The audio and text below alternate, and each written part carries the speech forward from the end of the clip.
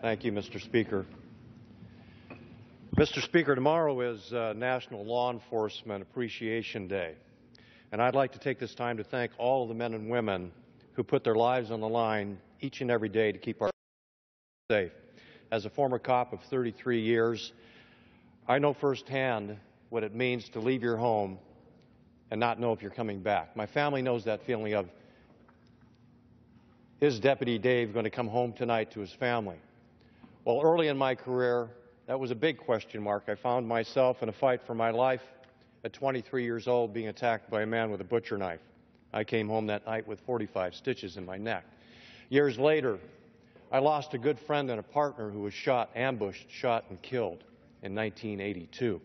2 years later, I lost a good friend and academy colleague who was stabbed to death in 1984. And sadly, these deaths of our police officers are occurring across this country each and every day.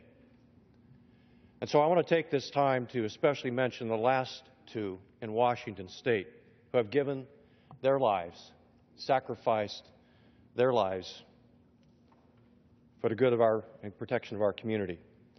Officer Rick Silva of Chehalis Police Department and Detective Brett Hanger of the Washington State Patrol. Mr. Speaker, we should take this time, especially tomorrow and in the coming weeks, to stop and say thank you to our law enforcement officials across this country for putting their lives on the line each and every day to keep our families safe. I yield back. Tom.